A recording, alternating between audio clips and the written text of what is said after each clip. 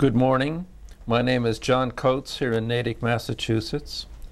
This tape is part of the Morse Institute Library's continuing Veterans Oral History Project. This is May 21st, 2001. And this morning we are pleased to have with us Jack Sheppard, Jr. Jack, good morning and welcome. Good morning. It's nice a pleasure to be here. May I ask how old you are? 76. And your current address? In Dover, Massachusetts. And your current marital status? Happily married to Annabelle for 41 years. And do you have children, Jack? 3. Grandchildren? 5. 5. Right. Any great-grandchildren? Not that old yet. Not yet. Okay. Where were you born, Jack? Born in Boston. And were you raised there? Your family raised in you Brookline. there? Okay. And can you tell us something about your family? What did your dad do? Well, my dad is in the wool business after graduating from Lowell Tech in Lowell, Massachusetts. And also he owned a robe and housecoat company in Natick called New England Robe, and our trade name was Queenland. And after the service, I joined Dad at the robe and housecoat factory and was there for a good 35 years approximately. We used to live in Natick, and for the past 31 years we've been living in Dover, even though 3 of my children did go to Natick high schools and Natick schools, and my son became the first Rhodes Scholar in the history of Natick or Framingham or Ashland, Cochituate or Sherburne ever. He's a Rhodes Scholar with President Bill Clinton. And my children are married, very happy. My youngest daughter lives on Nantucket, married a young man who was born on Nantucket. And one child lives in Wayland, one lives in Belmont, my son. I have 3 daughters and 1 son. And my oldest lives in McLean, Virginia. And I'm retired now, of course, at my age. Very few people want a fellow who's 76, 77 years of age. It's time you got some rest. I've paid my dues, just like most of us. Can you remember what Natick was like when you first moved here? Well, yes. I moved here with my mother and father and right after World War II in about 1946, 47, if I recall correctly.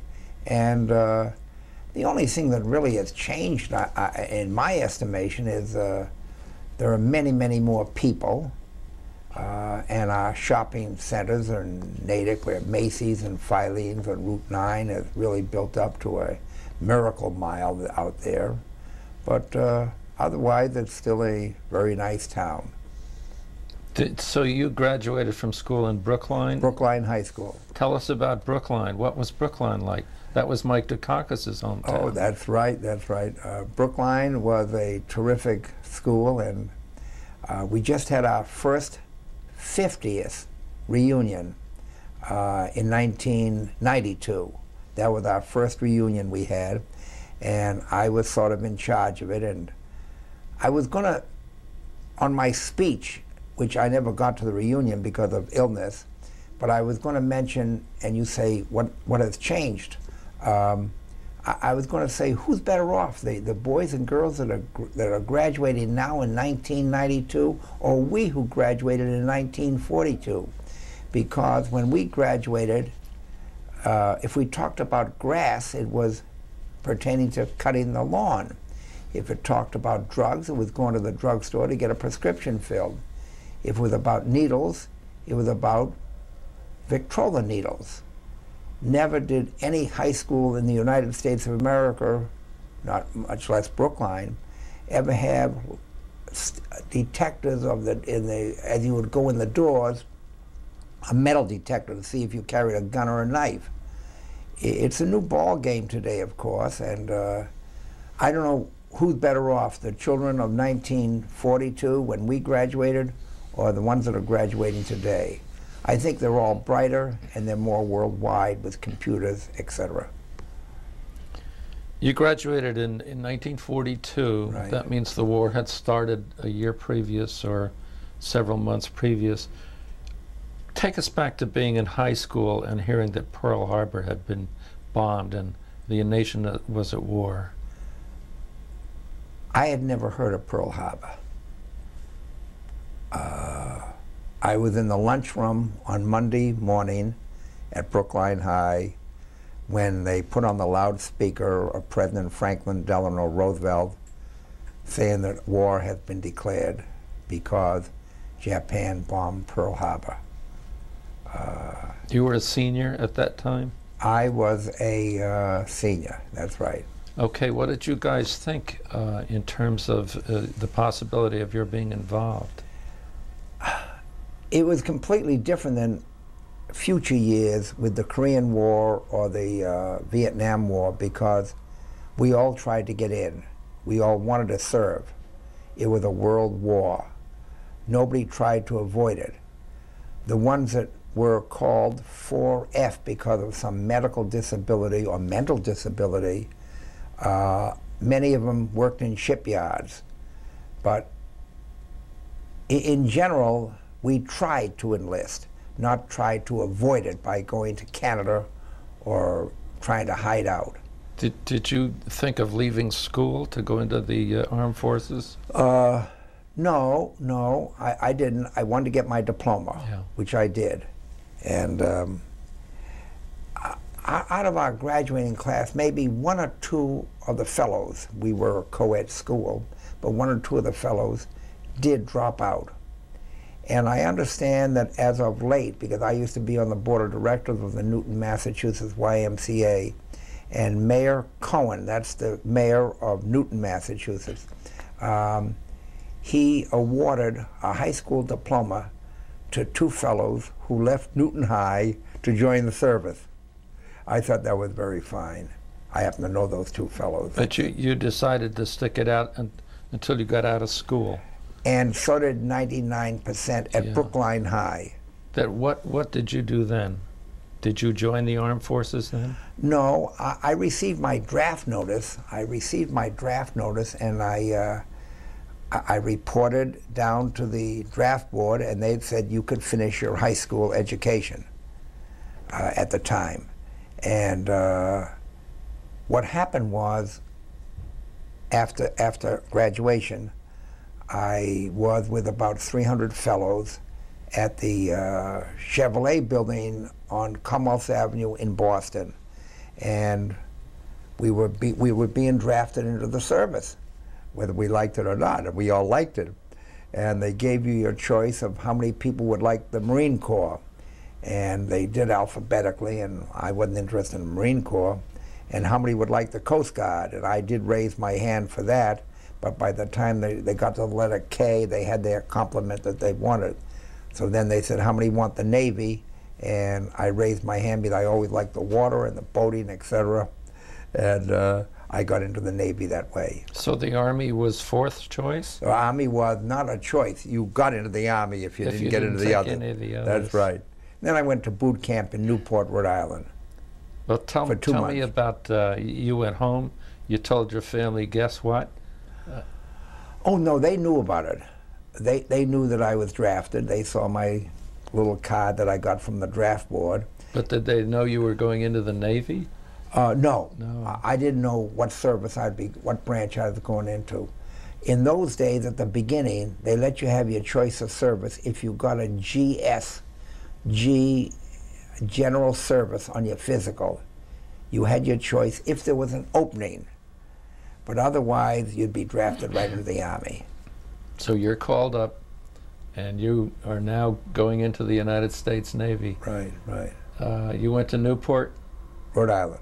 Tell us about saying goodbye to your family. Well, I never said goodbye to them. I mean, that morning,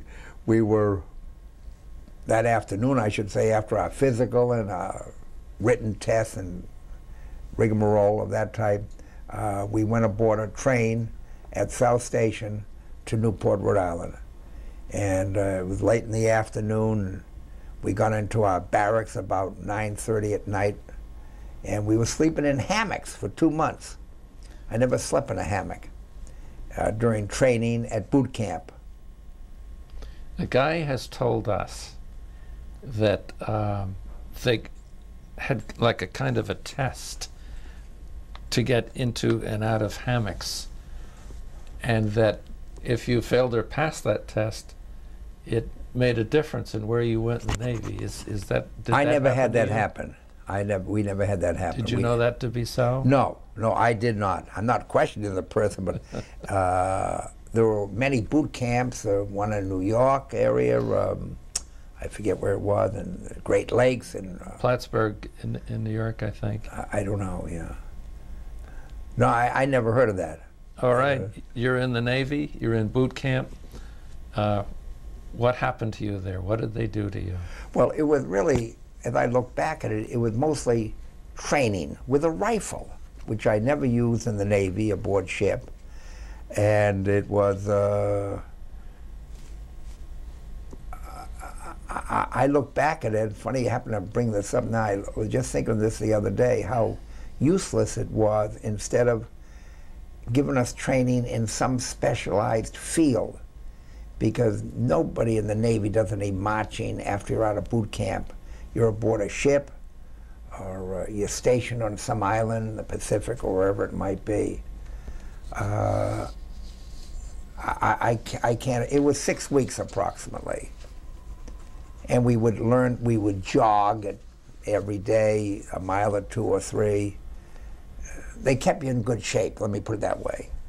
When you went into the Navy, did friends, high school friends, other friends go with you in this bunch that got on the train? A few did, about 2 or 3 did, yes. So you knew Otherwise, some guys, they went into the Army or the Marine Corps. But you knew somebody in boot camp.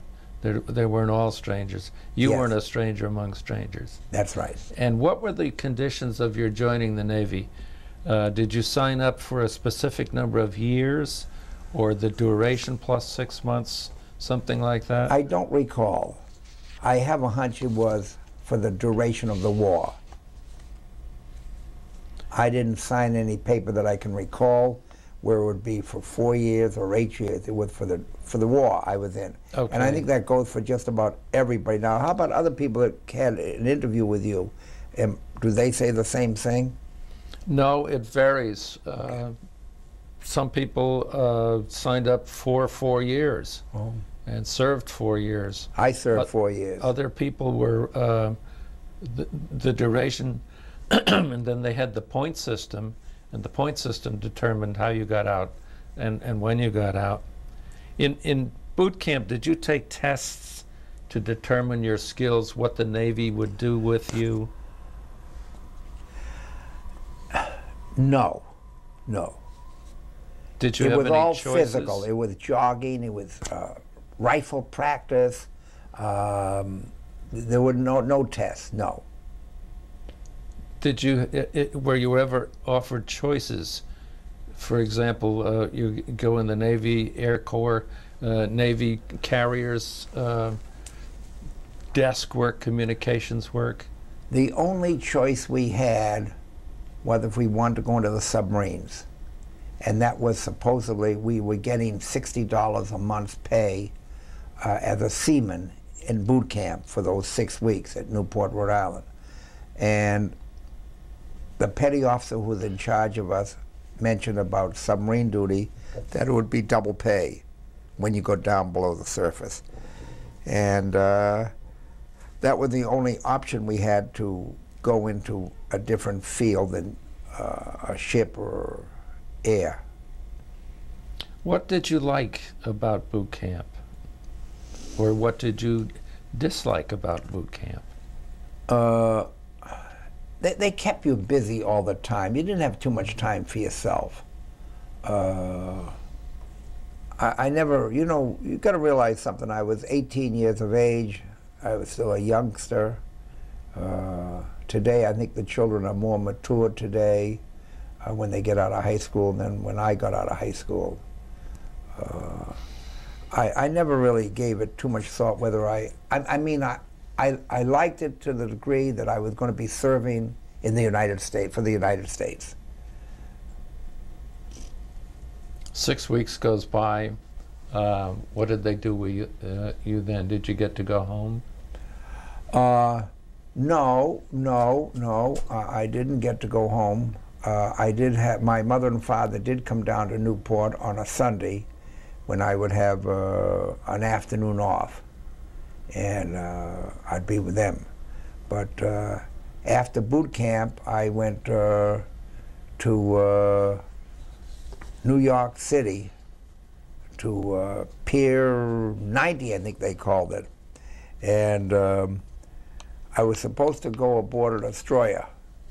And somehow or other, my papers got mixed up, and they put me aboard a brand new Liberty ship called the SS Adabel Lykes, L-Y-K-E-S, out of New Orleans, Louisiana. And we made a trip to Casablanca and back. We didn't have any troubles. It was a beautiful, and I was on a gun at the time. And when I got back to a 3.5 gun on the stern of the ship. And when I got back to New York City after my first trip to Casablanca or Gibraltar it was, my regular papers hit me, and I put it aboard this destroyer, the John D. Erickson, the DD-440, and I was on that ship during the entire war. Okay, now they put you on a destroyer to do what? What was your rating or spec number? Funny you happen to ask about that, because they've just changed that recently. I was a seaman first class. I was not into anything that you could specifically say with signaling or quartermaster or radar, etc. And what I was doing, I hate to tell you, was just chipping paint. And they don't do that anymore. They've changed that. The Secretary of the Navy has changed that. They do the chipping of paint. They have workmen do that in the shipyards.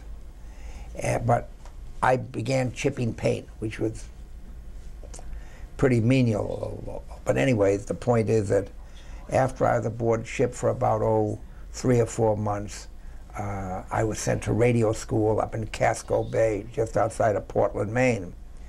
And I became a radio operator. It was, I think, 3 months duty, and it was good duty. It was good duty. We had good food and good accommodations up there on the island. And then I went back aboard the Erickson, and I became a third-class petty officer radio operator. So that's a promotion for you? It was a promotion, yeah. And during GQ, which is General Quarters, I was on a 40mm anti-aircraft gun because we didn't need all the fellows in the radio room when we were in battle. And I knew how to work on a gun because they gave me that lessons at boot camp in Newport. You used the term a few minutes before we began this interview, a tin can. I always think of destroyers, looking at them objectively or subjectively, I'm not quite sure, as pretty rough riding, that they're a small ship, smaller than I'd be comfortable in. True. How was it riding around in one of those things? True, especially in rough water. Sometimes we would get submarine pay, and other times we would get flight pay. That's what we used to kid about. The bow would go underneath, or sometimes it would go up high. Had you ever been to sea before this, notwithstanding your trip to Casablanca? No. But as a kid, had you ever gone sailing, anything like that? Yes, sailing and outboard motorboat. I have a boat now down in Florida. And how did it go on a rough ship?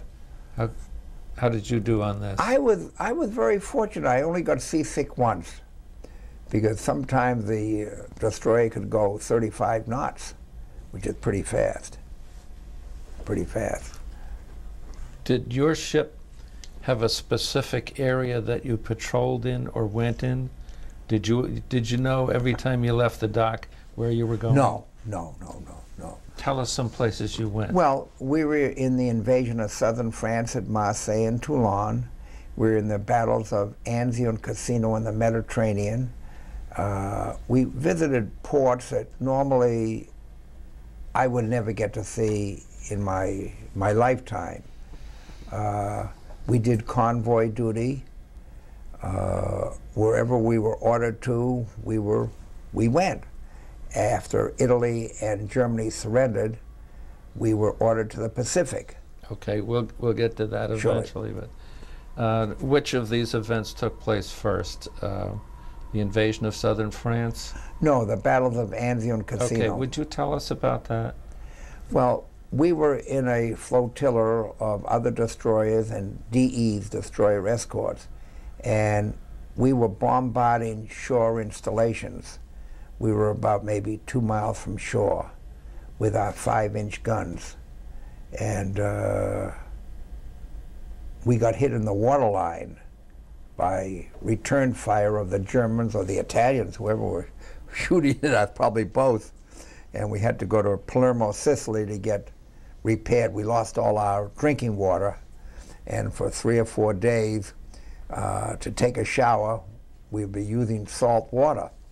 And one thing I learned that I never knew about, and maybe you never heard about it either, there's a soap, a saltwater soap.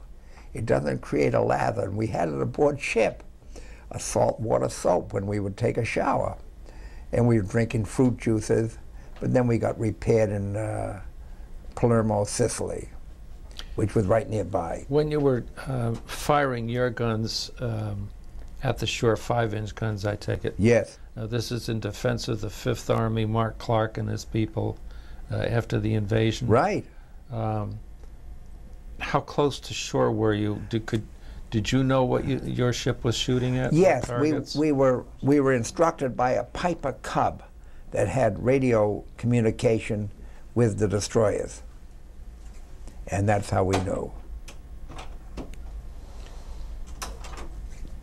I have never been in a situation such as you're describing. Were you up on deck behind a gun now? Yes, You I were would 40 be. millimeters? That's right. Yeah.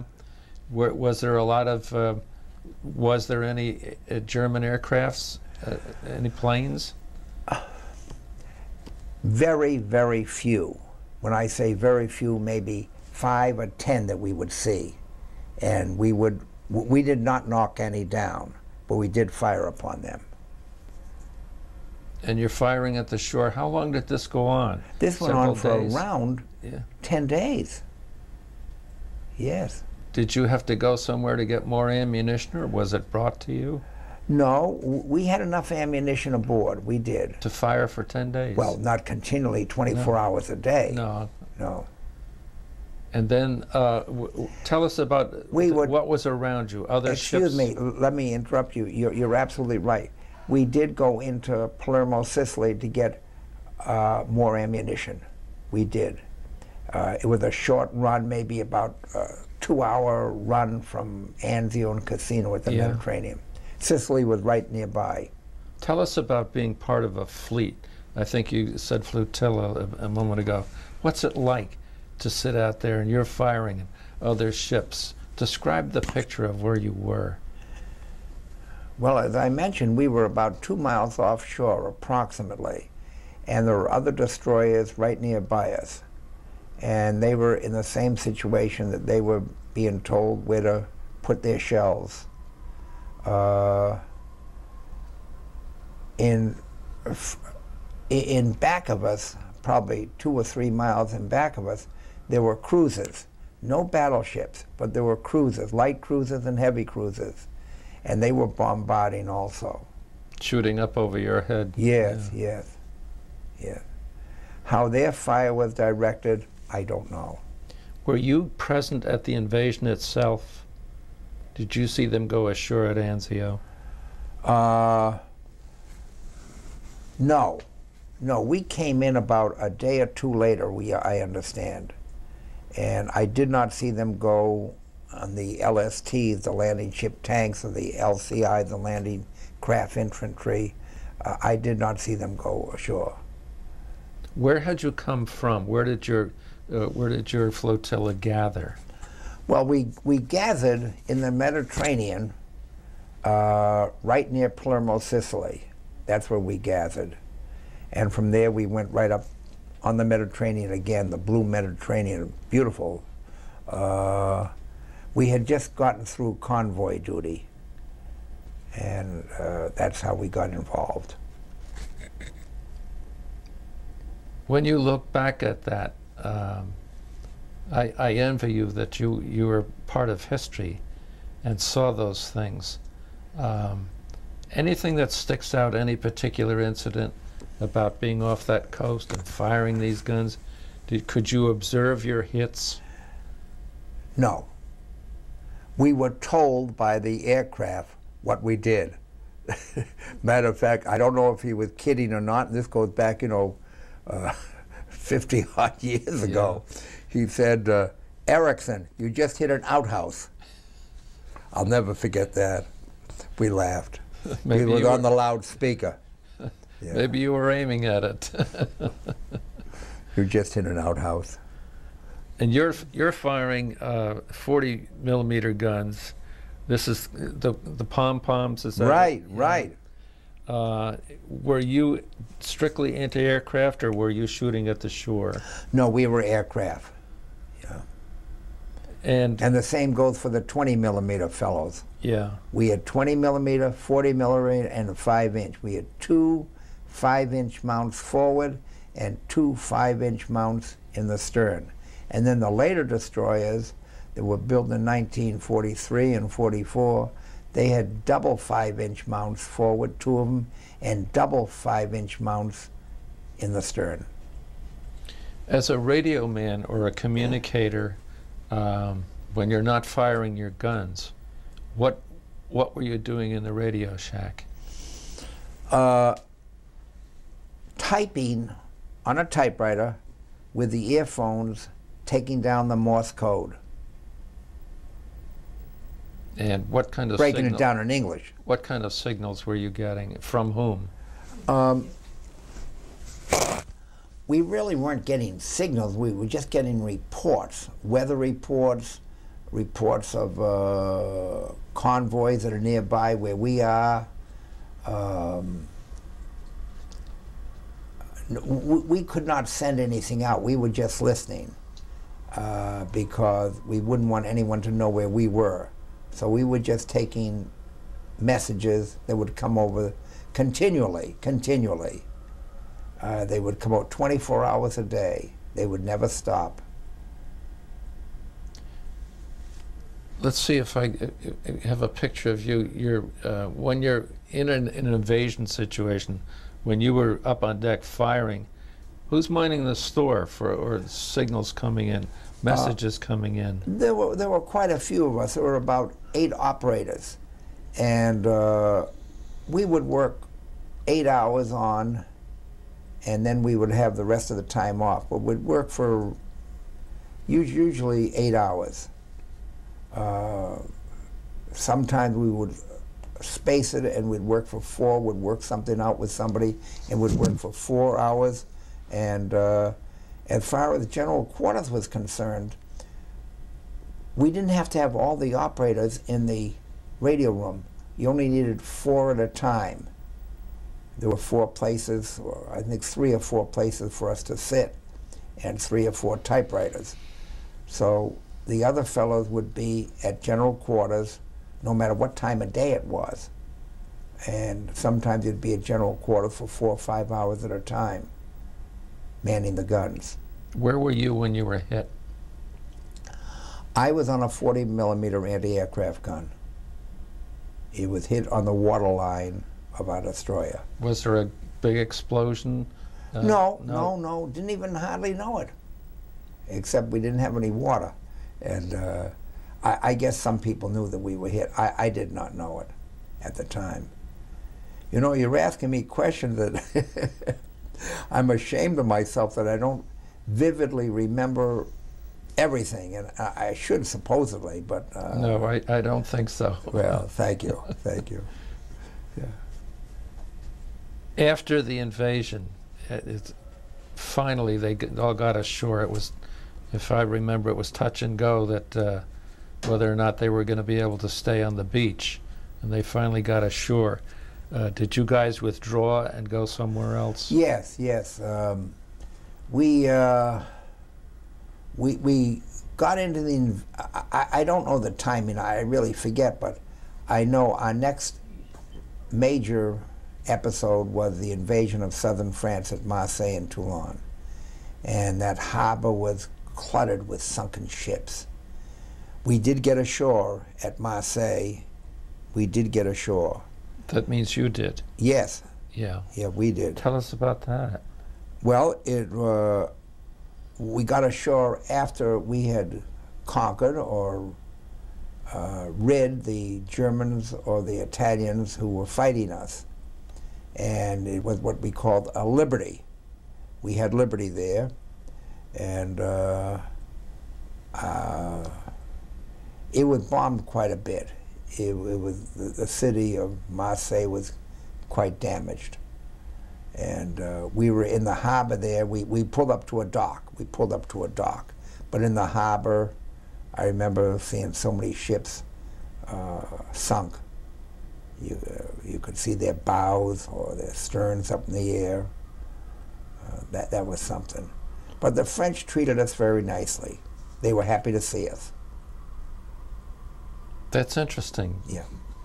The previous invasion in North Africa, they were not happy to see you. I was in Algiers, Casablanca, Gibraltar. They seemed to be friendly to us in comparison to what the Germans had done to them, especially in Marseille. Tell us about, now, who went ashore at Marseille? We all did. Army units? No, other than Liberty. Was this the United States Army going in there? Yes. Yes. This was Churchill's soft underbelly of Europe phrase. They were starting an invasion literally the length of France. I never met any of the Army fellows that I can recall in Marseille or Toulon. I was in both places. But the French were very cordial to us in every respect. I think because we liberated them, technically speaking, from German rule. How old were you at this time, Jack? Oh, I was about 19 and a half, something 19 like that. and a half? Yeah. Did you ever 20. stand outside yourself and look at this kid from Brookline, Massachusetts, and where you are and what you're doing, and think about you were really part of history? No, I never did, because I think that there were so many of us, and we're all about the same age, and I never looked upon it that way, never. I never. Today, the children today who graduate in high school and college, they hardly know anything about World War II. They don't study it. I've spoken to many of them. And my own 4 children who are very bright, I've shown them pictures. I have a lot of pictures, and they love to look at them. But they never really studied World War II. Oh, there have been intervening wars, and send them to see this new picture, Pearl Harbor. And I'm going to watch it. I'm going to go see it, sure.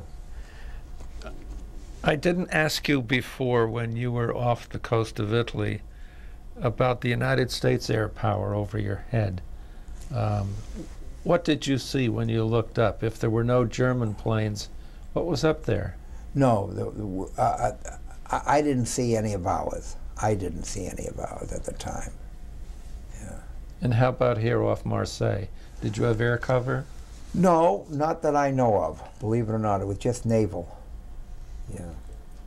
And were there other larger ships with you? In the background, there were the ships cruisers that couldn't again? get into the harbor Yeah. because of their size.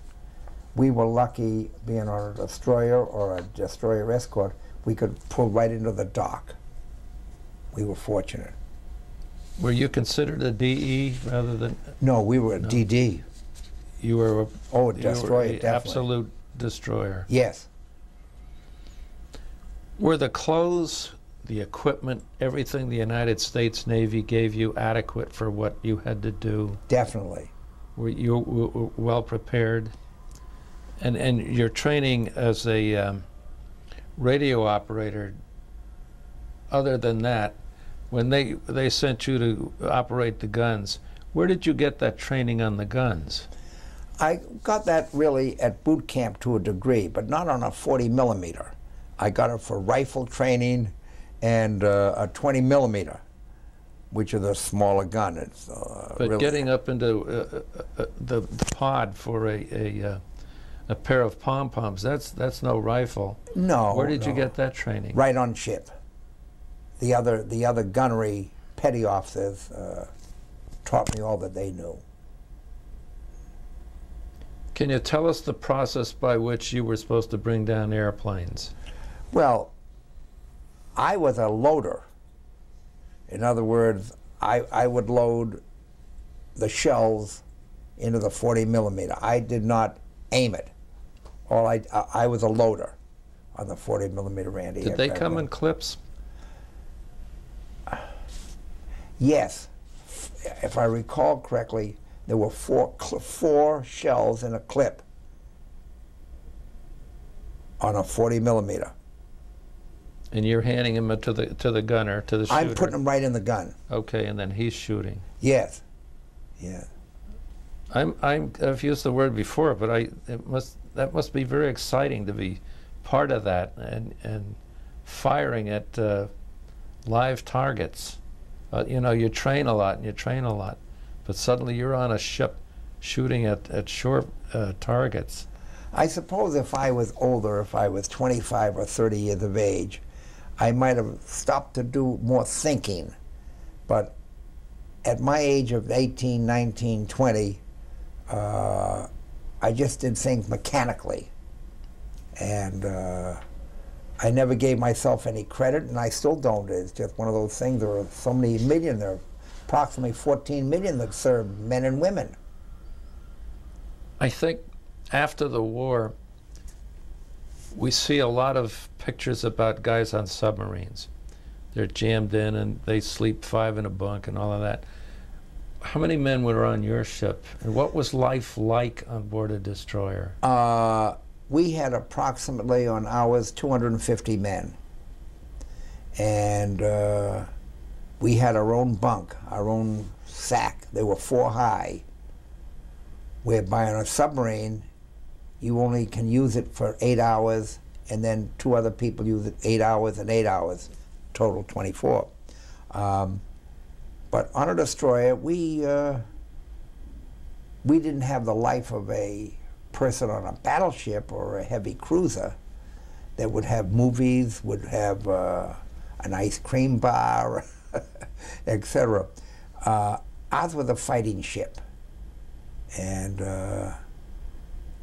it was clean duty. It was clean duty. In other words, in comparison to the Army, where they'd sleep in a foxhole, we had a washer and a dryer, a big one aboard ship. I never handled it, but we had clean uniforms. We could take a shower every day, and it was good duty. It was good duty. I have no complaints. When you finished with a particular assignment, you finished at Marseille. How did you know where you were going to go next? Were you called together, or you now hear this, now hear this?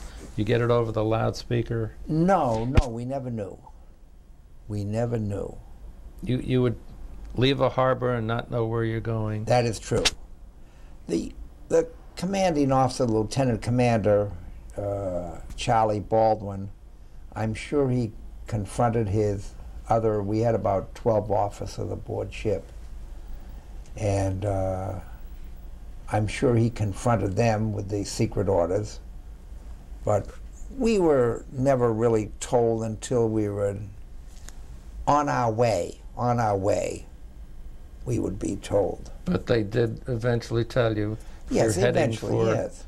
You're going back to Palermo to pick up more armament, something That's right, food. Yeah. Yeah. What about scuttlebutt? What a word. I haven't heard that in a long time. I can't give you any answer on that. I don't know how we handled that. I forget. No wild rumors that we're going to sail to Berlin or something like this? No. Did you feel your officers gave you good leadership? They were good, solid Navy Yes, types? yes, yes. Yeah. Do you remember any of them in particular? Oh, sure, sure. Charlie, you just remembered? Well, that was our lieutenant commander. He was the captain. No matter what his rank was, if you're in charge of a ship, even if you're an ensign on a PT boat, you're called captain if you're in charge of that ship, or a PT boat or a submarine.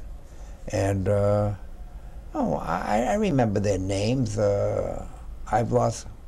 We have reunions. Our destroyer has reunions nearly every year.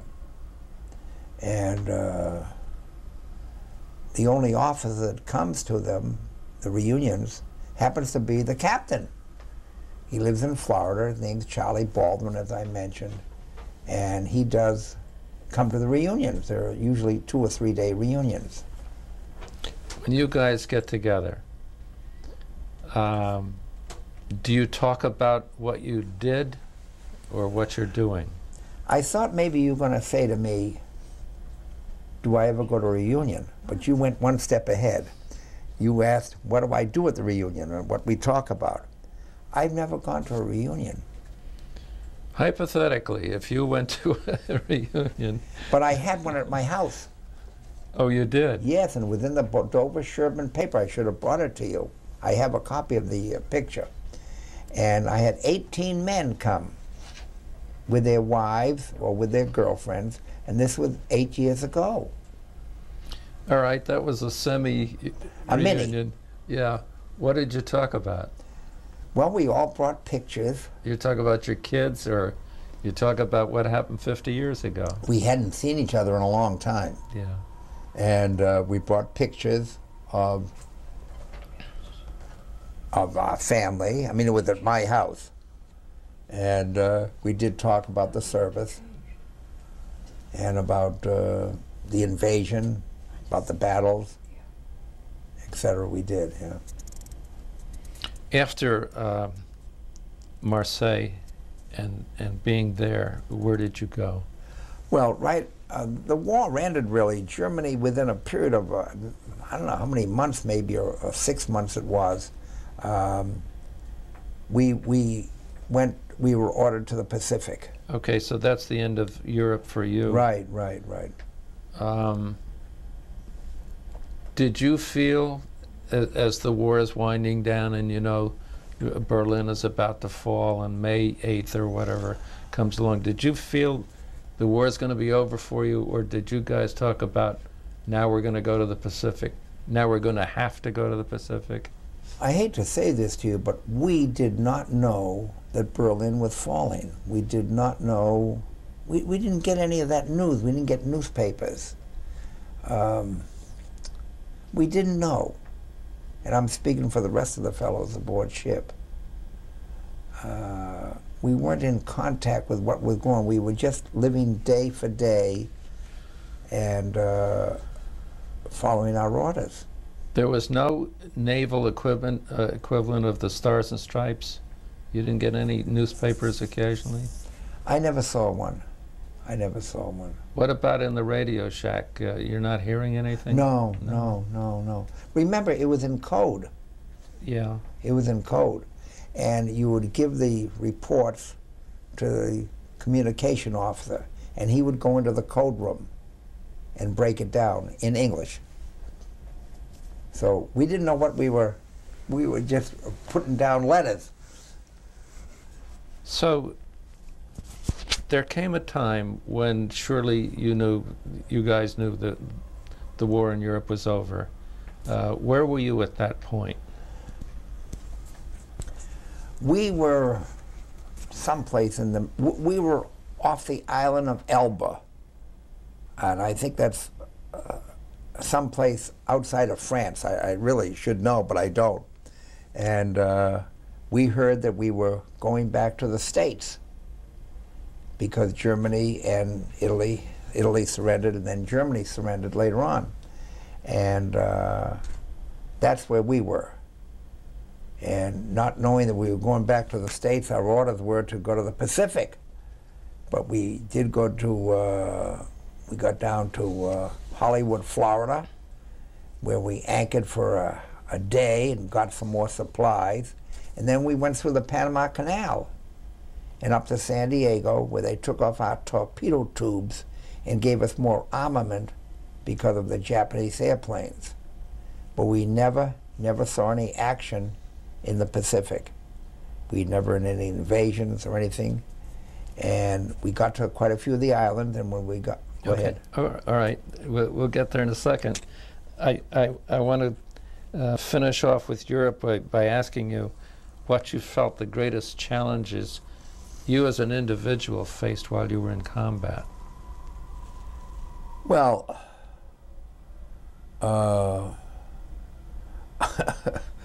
there's an old saying, there are no atheists in foxholes. To begin with, I'm not an atheist, but when we were getting bombarded from the Germans or the Italians at Anzio and Cassino, this was at nighttime they were fighting us, and we didn't know where to fight back, and one of the fellows got hit by shrapnel, and he was right nearby me. And I went down on my hands and knees. I can remember this as though it was yesterday. I looked up to the Lord above. I said, please, not me next.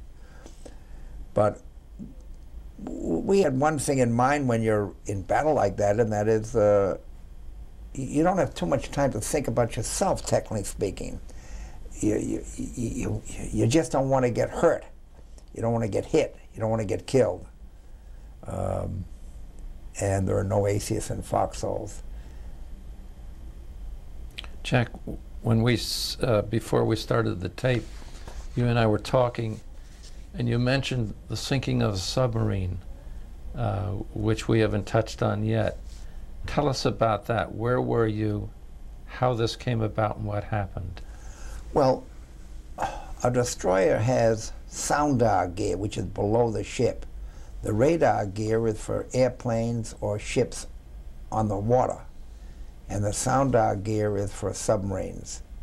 And we located one with the type of soundar gear that they have aboard the ship, and the destroyer escorts, they have that same type of soundar gear. And we sent out, we must have used about 10 or 12 depth charges that went off the stern of the ship. Where were you? Where was I at the time? No, where was the ship?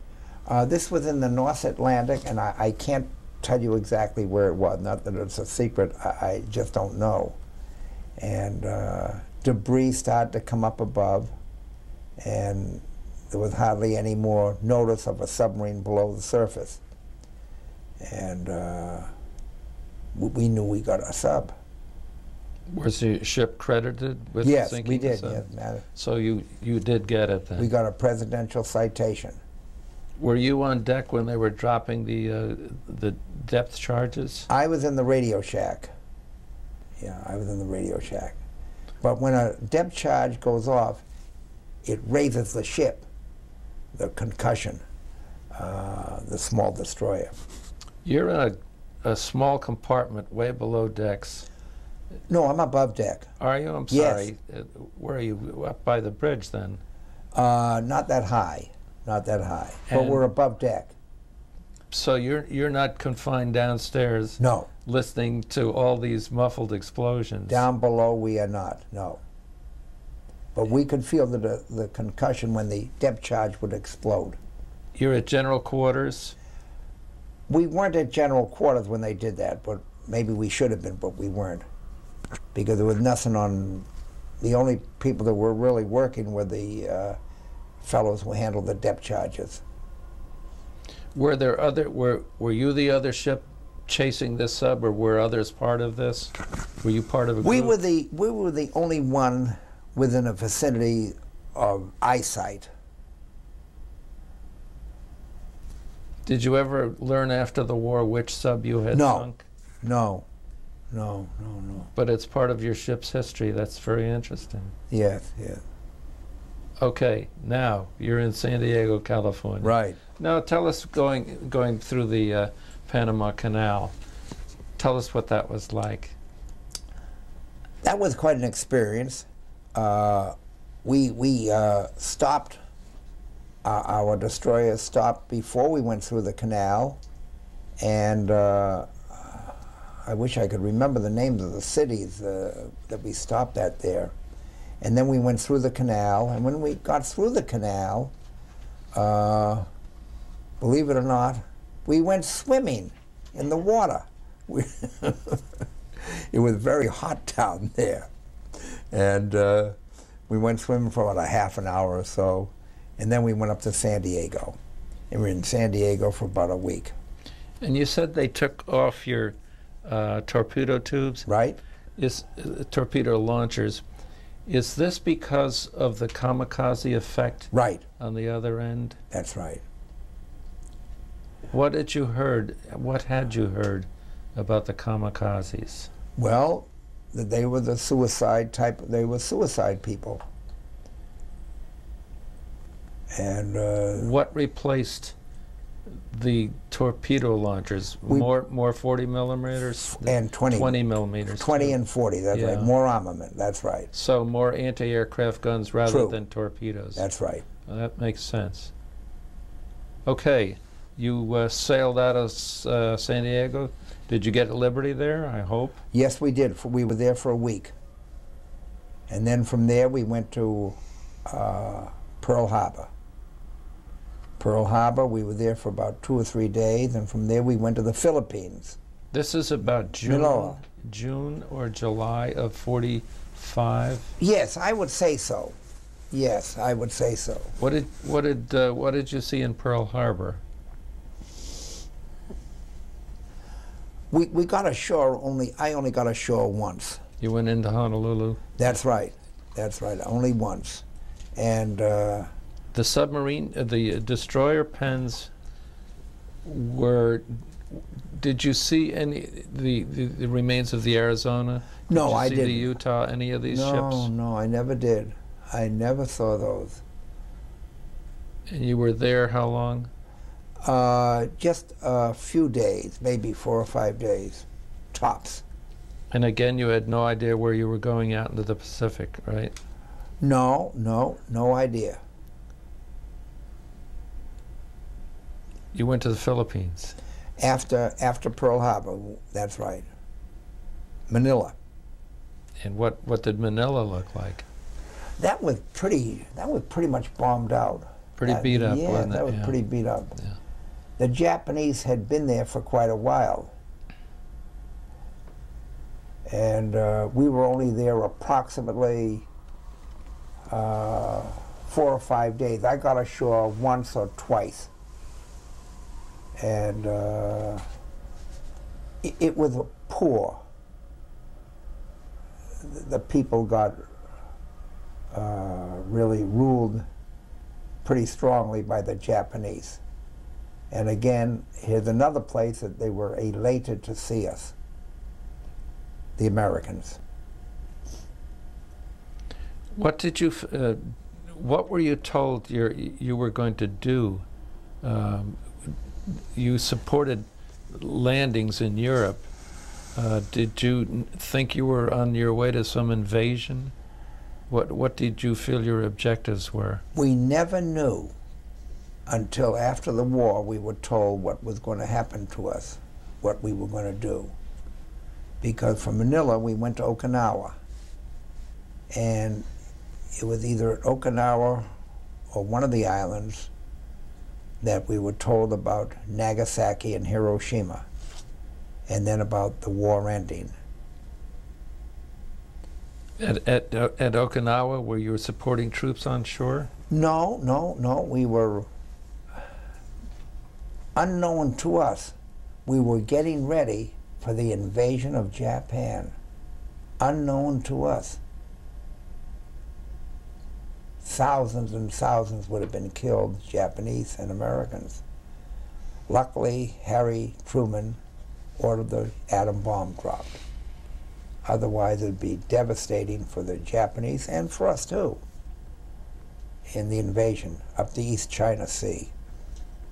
And we were the first American ship to land at Sasebo on the island of Kyushu, which is the third largest naval base. You were at Sasebo, and this is a few miles from Nagasaki. Probably a few hundred miles. Probably a few hundred miles. We came within 25 miles of Nagasaki after the bomb was dropped, but we wouldn't come any closer because of radioactivity and gases. So we stayed approximately 20. We never got to see through the naked eye Nagasaki or Hiroshima. So you're docked in Japan right after the war. Right after the war. Tell us what you saw there. Well, we got ashore. We got ashore, and I have pictures of this in my house, of when we walked ashore, the Japanese would turn their heads the other way. They had nothing, they didn't want anything to do with us, and of course we couldn't speak their language, and they couldn't speak our language. The Japanese naval ships that were tied up at the dock there, they were old looking. Some of the destroyers used coal. We were amazed to see that. They used coal, not oil, to maneuver their ships. And there was no more fighting. No shots were fired. You were U.S. Navy sailors walking around. Who did you see on shore representing the United States? Were they Army, Marines, any? Who was there? No, we were the first ship, and I don't think there were any Army or Navy ahead of us. The war was over. I guess the Japs were told no more fighting. The Emperor says so. Did you feel safe The there? only people that we saw ashore were civilians, men and women. I didn't see any armed services of any others, whereby in the European area, yes, we did see many army men in Marseille and Toulon. Tell us about being among the very first in Japan. The people averted their faces, looked away from you. That's right. You never got to talk to any of them? Never. Never. What were you doing ashore? I guess to just say we were on Japanese soil, to see if the shops had anything for sale as souvenirs, which they didn't. I guess just the sightseeing. Nobody went far inside of Sasebo. We stayed near the dock, maybe 5 or 6 blocks away. But just to say we were there. What did your ship pull in there for? Did you go in for supplies or water? No, Fuel? no. You're asking me a question which I can't give you an answer. I don't know. When you were sailing there, say coming over from Okinawa or up to Kyushu, were you with other ships? Were you part of a group of ships, destroyers and cruisers, battleships? Who was with you? There were just 2 other destroyers. No battle wagons or cruisers or DEs, just 2 others. And we stayed there about a week. And then we headed back to the States. I was going to ask you, you were this was the launching point for MacArthur's invasion of Korea, or coming back up to Korea in 5 years from then. You never got over across the Sea of Japan to see any of Korea? None. Nothing. You went back home. That's right. And when is this? The war is over. The bombs have been 46. dropped. Right. And you're going home finally. You'd been in the Navy 4 years? Right. Where did you sail to? Well, we eventually, Charleston, South Carolina, where we put our ship in mothballs. Did you go through the canal again? Yes, yes, sure. So you'd say, I'd been here before, been there, done that. Right, right, right. And you get up to Charleston. Were you under the point system now? Yes, I wasn't married and I didn't have any children. And but you had a lot of overseas time. Yes, yes, but there were a lot of fellows who got out of the service ahead of me from our ship because they were older and some were married and some had children. And at any time other than liberties ashore in places where you 1 or 2 days, were you on that ship 4 years, 3 years? Did you ever get off and get liberty or go home? Did you ever get a furlough? No, we never got a furlough, no. The only time I got home was when I was at radio school up in Casco Bay outside of Portland, Maine. I'd get home on the weekends. And that's the only time that I can recall that I'd ever get home. That's the only time. That's called continuous service. You were in there a long time. Yes. Without a break. Now you're in Charleston, South Carolina. Right. And did you find this to be a strange country, or were you glad to be home again? Oh, sure, we're glad to be home. But where were you discharged then? I was discharged in Boston from the Fargo building. So you got on a train or a bus and on a train. Yeah. On a train after we put the ship in mothballs, and that's when I got discharged. Do you know whatever happened to your ship? Yes, I do. I do. Funny you happen to bring that up. It was used for target practice about 15 years later. First the Germans and now... And it was sunk. Yeah. Where was it sunk? I don't know. Sometimes they sink ships to make reefs, but yeah, I know. This was just That's sunk. right, that's right. Well, evidently they hit it. Yeah. Any time when you were ashore or tied up at docks places, did you run into other guys from other navies, the British Navy, for example, Canadians? Yes, yes, yes. In the European area, yes. And when we landed at Malta, we ran into, I remember, British sailors. You pulled into Valletta? Malta. Okay. I never heard that word, Valletta. That's the capital of Malta. I never heard of it, yeah. Okay. Tell us about that, the most bombed spot in the world. Right, that's right. Was that full of sunken ships and docks? And no, the harbor wasn't. The city was bombed quite a bit, but very interesting, in Malta, there weren't any wooden houses, if I recall correctly. We mentioned that.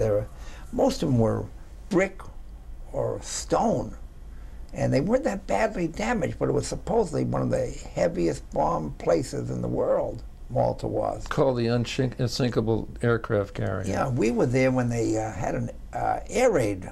The German planes came over. We never expected it.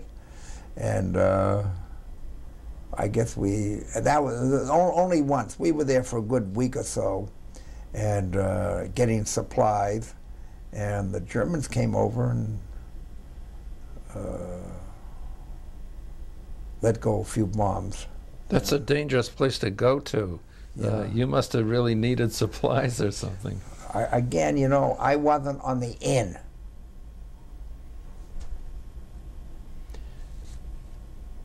Tell us other places that I haven't asked you about because I didn't know you were there. But if you were in Malta, you obviously went through the Straits of Gibraltar. That's what right. other places did you go to? Naples. And then from Naples, we went to the Isle of Capri on our own, not the ship.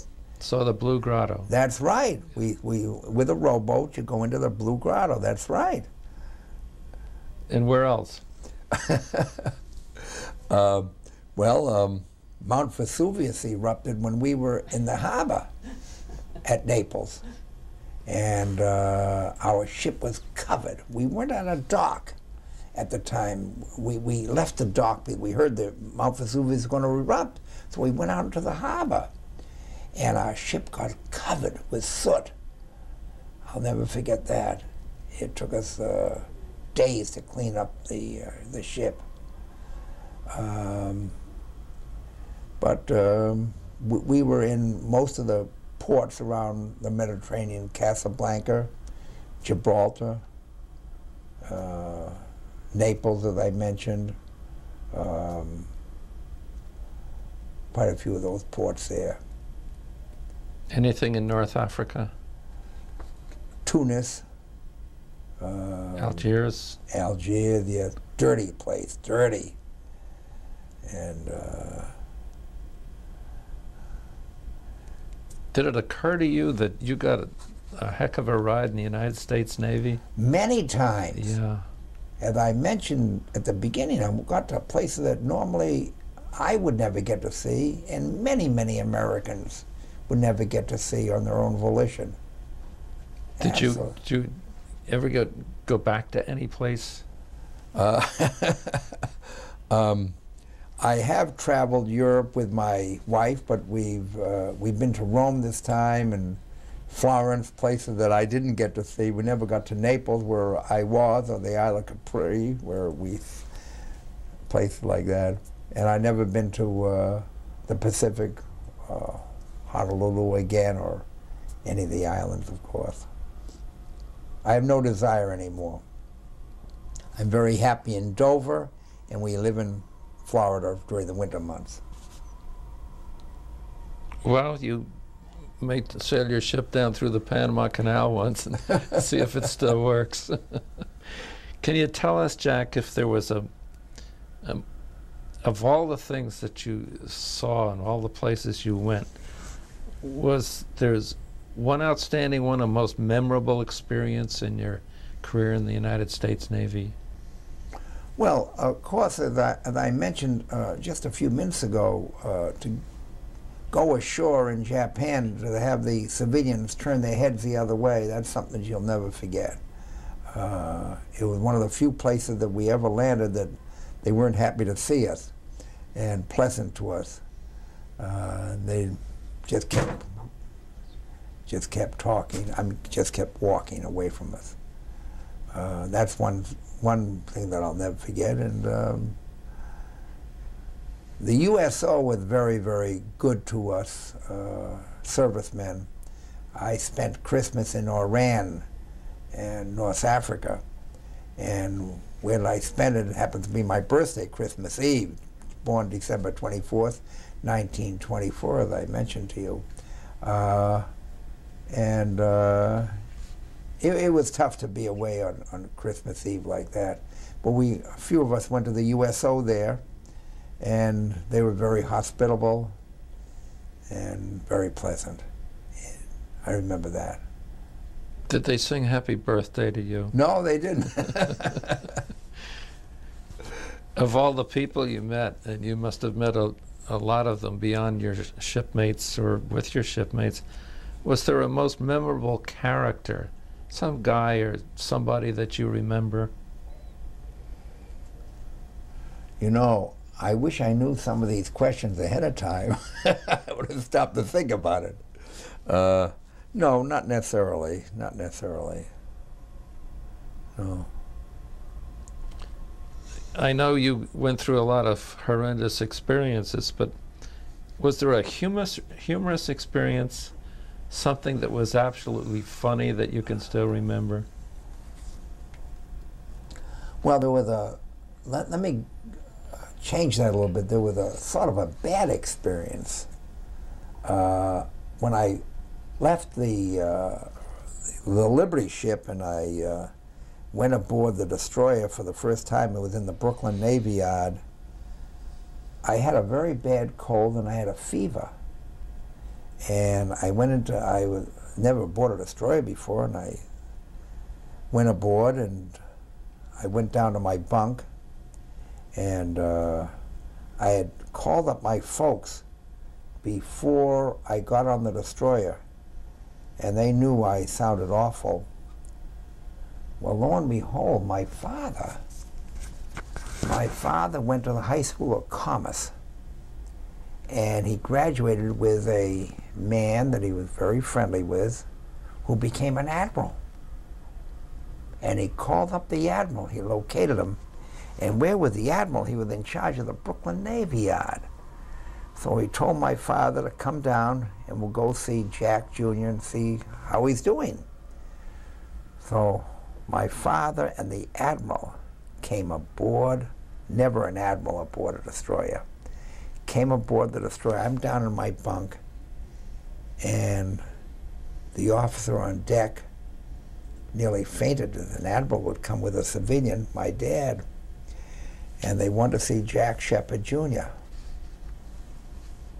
Well, the officer on deck was a Lieutenant J.G., and he said, certainly. He said, let me get our captain first. So they got Charlie Baldwin. What can I do for you? Well, we'd like to see Jack Sheppard Jr. And the captain said, well, I'll take you down to his bunk. And the admiral, from what my father said, he said, no, we want to go down without you. Yes, sir, the captain said. That was bad. That was bad. Just like your mother coming to school, isn't it? So they came down to see me. And then they had the doctor come down. Well, my name was not Jack Sheppard Jr. after that. It was Jack Mudd Jr. And but I outlived it. I outlived it. But that was something that you happened to mention. That speaks well for the admiral, I'll tell you. Yeah. With what was your rank when you were discharged, Jack? I was a petty officer, 3rd class. 2nd class. I got 2nd class. Radio. So you really did get promotions as you went along. Yes. Very good for you. Yeah. And with what decorations, what ribbons? Well, we got battle stars, and we got the European ribbon. We got the Pacific ribbon. We had about 2 or 3 battle stars on our European ribbon, but no battle stars on the Pacific. We didn't do anything in the Pacific. The war ended by the time we got to Saipan or Okinawa. You haven't mentioned good conduct. Is that because the admiral came aboard? Or? No, I think everybody got that. Just about that got a discharge. I think we did, yeah. Did you join a reserve unit after No. coming home, something like that? No. Did you join any veterans organizations? No. And any particular reason why or why not? No, there was no reason why. No, there's no reason why. I belong to what's called the Tin Can Sailors, which is a volunteer. We pay $15 a year to belong, and we get a publication that comes out of Somerset, Massachusetts. As I mentioned to you outside, there are about 22,000 of these sailors that belong to this Tin Can Sailors. And we get a publication that comes out every quarter of various destroyer, the reunions, and what's going on. What were your feelings about being home? The war is over. You did more than your part in it. How did you feel about being home? Never gave it much thought, really. Did you sit down with your family and tell them where you'd been, what you'd done? Oh, they knew where I was all the time. Did you sit down at a kitchen table some night and say, this is what I've seen? Tell them Oh, about... yes, I had a lot of pictures, and I had access to a typewriter, so I wrote my folks nearly every day. And my father collected and kept all my mail. Does it still exist? In shoe boxes. I have a few of them in my house, believe it or not. How important to you, Jack, was serving in the military? Very important. very important. I would have felt awful if I couldn't serve, I'm sure, because all my friends were in. Do you feel it in some way affected your life? Oh, no. No. What did you think then, back in 1942, and what do you think now about the war you served in? Well, it was something necessary that we had to do. It was a must.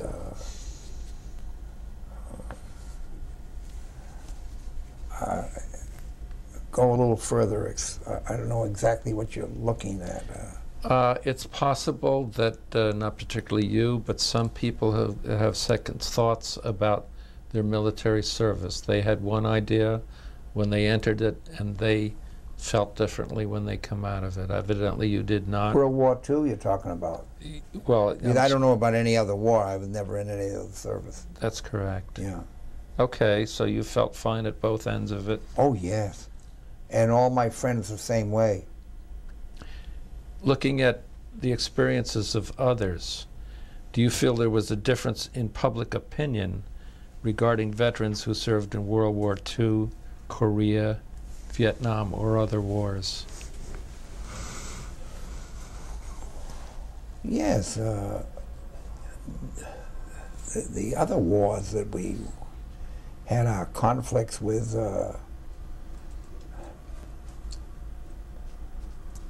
we weren't defending our country, technically speaking. We were defending their country. Whereby World War II, we were defending Japan was out to get us. Germany was out to get us eventually, too. But I can't compare the two, really. It wasn't a world war. It was a war.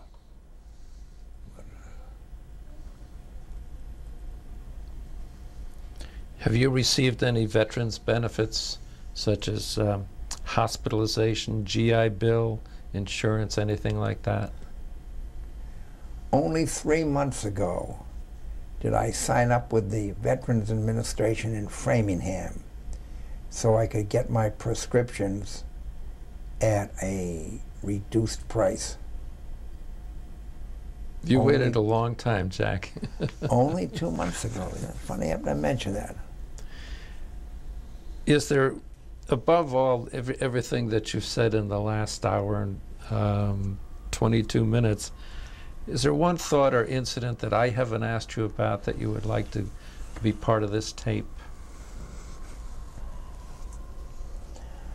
No, there really isn't. Again, I want to reiterate verbatim and say to you that in 1942, 1943,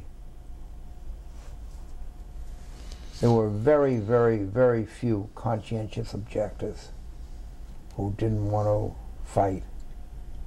There were very few in comparison to the ones who did want to fight, who did want to join the service. It was a completely different war than the skirmishes or the fighting that we had at Korea or the Vietnam. I think you can appreciate that too. You and I are around the same age, within 5 or 10 years, whatever it is. I'm 26 years younger than you are, Jack. No, no. You might be 10 or 15 years younger. No, believe me.